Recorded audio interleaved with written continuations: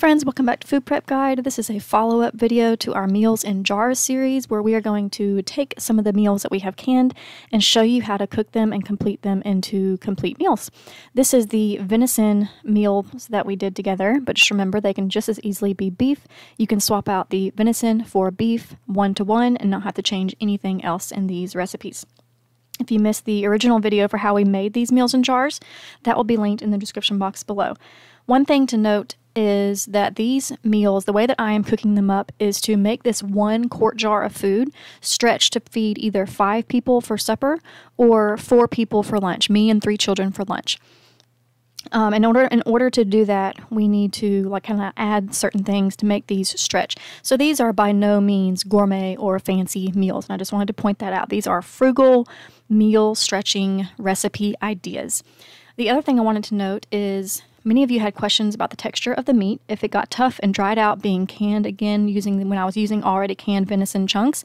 The answer is no, they were just as tender and juicy as always.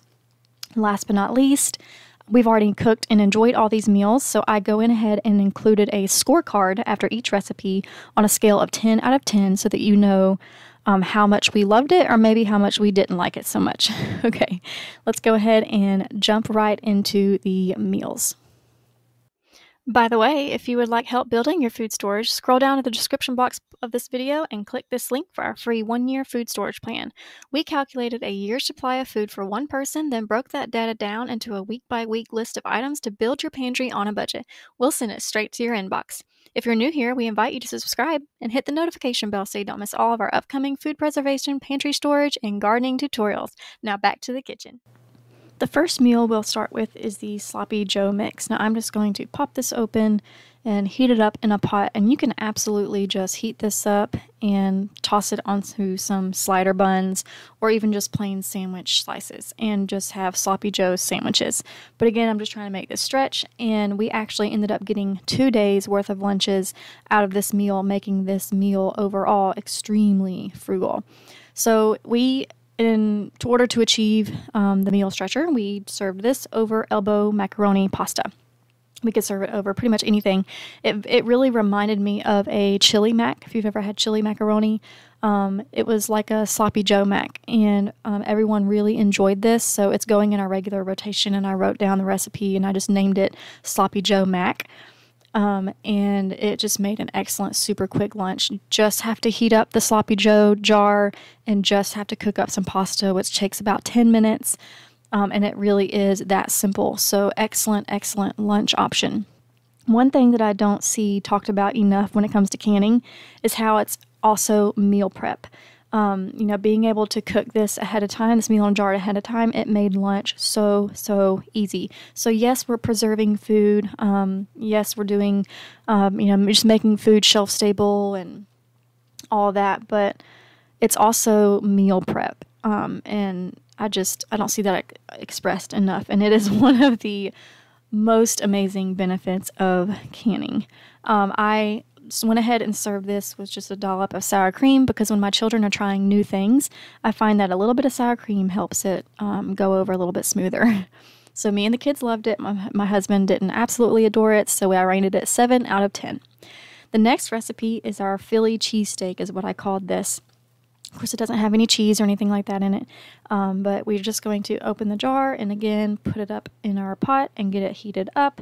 And we are going to, this is another one of those recipes where you could simply drain the liquid off and serve this on some hoagie buns, sandwich buns, top it with some sliced mozzarella, and call it a day. But again, we're stretching. I decided to go ahead and add a 1/2 pint jar of some extra peppers. I felt like it didn't have enough peppers in it. And since this is a Philly cheesesteak, the peppers are kind of really important. To me, like a Philly cheesesteak is beef and peppers. And of course this has onions in it and flavored with Worcestershire sauce and all those yummy flavors. So all of that was really good too. But basically we just need to bring the mixture to a boil. Go ahead and preheat our oven to 375 degrees Fahrenheit because what we're going to do is turn this into a casserole. I'm calling this Philly cheesesteak casserole. And in order to stretch this, we're going to add 2 quart jars of potatoes to the bottom of our dish, I went ahead and took the liquid out of one jar, but I want to keep some of that liquid in there because we're going to basically mash up these potatoes. I wouldn't necessarily call this true mashed potatoes, but it's a very quick lazy man's version of mashed potatoes. I have this really tall pot here because we're going to use the immersion blender in a minute, and just having a pot with high sides really cuts down on the mess of the immersion blender splattering. But anytime that I want some really quick mashed potatoes, and I don't necessarily want to use the instant potato flakes, which sometimes I do, but if I just don't want to use those, this is how I will prepare them. I'll put them in a tall pan, get my immersion blender out, and just go ahead and start blending up. It doesn't take too terribly long, and I'm not worried about them being extremely smooth, but I'm just basically getting a nice mashed potato type consistency. Now you have a lot of options here for stretching this meal into a casserole. Let's say you're not a huge fan of white potatoes. You could do like a sweet potato mash in the bottom of your pan. That would be really good as well. Or instead of turning it into a casserole, you can do a Philly cheesesteak pasta, just like we did with our Sloppy Joe mix. You can even pour this over some rice and make it a Philly cheesesteak rice bowl. There's just really a lot of options to play around with these recipes. If you can just pair it with some sort of basically like a starch, you can make that meal stretch a whole lot further than just eating only the contents of the jar and nothing else. Once the potatoes are mashed to your liking, just dump them out into your casserole dish. This is a 9x13 pan, which was the perfect size for 2 quarts of potatoes, plus our meal in a jar mix. You could switch this around and do the beef on the bottom layer and then have your mashed potatoes be the top layer. Either way, the flavor is going to be the same. It's just depending on whatever your personal preferences are.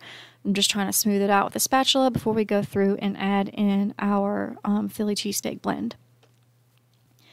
We just need to bring this to a little bit boil. You can see that we are at that point, so it's ready to go into our casserole dish.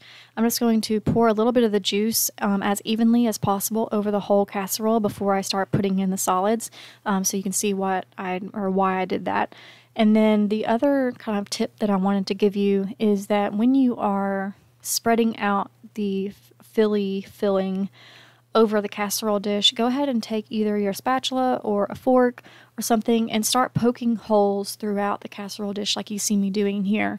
And what that will do is it will create little air pockets for all of those liquids and all that really flavorful juice to kind of go down into the potatoes and just make it a whole lot more flavorful. I chose to top this dish with a mozzarella provolone shredded cheese blend. If I had just mozzarella slices, I would much have preferred to use that. Excuse me, but I didn't have those. And actually, now that we have already eaten this, I will tell you that I would have left off that cheese layer, which is very rare for me to say. We are a cheese-loving family, and we, top a whole lot of stuff with cheese, but for whatever reason, the cheese was really overpowering in this casserole dish. So when we make it again, which we will, we're going to leave out that cheese because it honestly would have tasted a lot better without it. After that, it's just going to go into the oven for 20 minutes, and here is what it looks like. It looks absolutely delicious. Just baking it until the cheese is golden brown. Took about 20 minutes for us, but like I said, next time we make it, we will leave off the cheese layer. I gave this score a 6 out of 10 because the children were complaining about the flavor of the cheese and how it's just really kind of an odd flavor, and I agreed. Okay, this next recipe is our taco venison. So we are going to stay true to its name and make this into tacos. There are a bajillion and one ways that you can do this, but basically I was having a hard time opening that with one hand. I'm holding the camera with one hand, trying to open it with the other. But we're just going to start out the same way, which is get this into the pot and bring it to a boil. That's pretty much how we're starting with almost all of these meals in jars, is just bringing that jar to a boil before moving on with our other steps. Again, I'm trying to feed as many people as possible, so we need to add something to this. So I'm going to be doing a Spanish rice. There's lots of different ways to make Spanish rice. This is how I make a quick version of Spanish rice. I have 1 cup of white rice that was rinsed thoroughly and 2 cups or 1 pint of water. And then we're going to bring in our flavorings. I don't measure a whole lot with these, but I'm using my freeze-dried bell peppers. I have used just regular dehydrated bell peppers for this as well. I try to kind of crush it a little bit And I would say, if I had to guess, I would say about 1 to 2 tablespoons of that. And then the tomato powder. This is the key to making a really quick and easy Spanish rice mix. And one of the reasons why I love keeping tomato powder on hand. But I put 2 tablespoons of tomato powder in here, and you're about to see me add salt, and I had an oopsie. I am so used to taking the lid off of my salt for these canning videos because I need to scoop it out. And I took the lid off instead of sprinkling it. So what I did to remedy this was I cooked up some extra white rice so that I could kind of cut that saltiness if needed. And I only ended up having to add about a half a cup of white rice to the end to make up for the extra salt that I put into that mix. But in general, you only need half a teaspoon of salt to get this Spanish rice seasoned just right. And then I added just a sprinkle of black pepper. I would say about 1/4 of a teaspoon total. And then we just mix that around just enough to get everything incorporated and to get those chunks of tomato powder kind of broken up. Just like you would make any kind of rice, that's the instructions you would use for this rice, which is just put a lid on it and bring it up to a boil. Once it's boiling, I lower down the heat to a very low simmer, put the lid on, and usually do it for about 10 minutes. Sometimes I need to go longer for 15 minutes. It just depends. Sometimes I'll need to add a teeny tiny little bit more water, but you know the texture that cooked rice needs, so that's what we're achieving. The mixture was done by the time that the rice was done, and we were ready to top our tacos. We use sour cream in pretty much all of our tacos, but you can top your taco however you like. This is just how we do it. I spread the sour cream on the bottom because it's really easy for that sour cream to plop off the back. And that was actually a tip that my husband gave me a long time ago. He's like, why don't you spread the sour cream on first and then put your toppings on? I'm like, genius. So that's how we've done it ever since. But just put a little scoop of the Spanish rice down first and then top it off with our venison taco meat. We love topping this with sliced avocado if it happens to be on sale. If we happen to have some fresh cilantro coming in from the garden, we love to garnish the tacos with some chopped cilantro as well. But it's not in season right now, so we don't have any. So it's just sour cream, rice, mix, and cheese. And of course, it's a taco, so it scored a 10 out of 10. We are a taco-loving family. Y'all have heard me say that before. 10 out of 10, no brainer. This goes into our regular rotation for sure. Okay, next meal is going to be our chipotle beef. We're going to get started by cooking up a rice dish. This is our beefy rice mix that we prepped together in another video. Just dump the whole jar of mix in there and then add an equal pint of water. And then I always like to do about a tablespoon of butter, and I cook in my pressure cooker.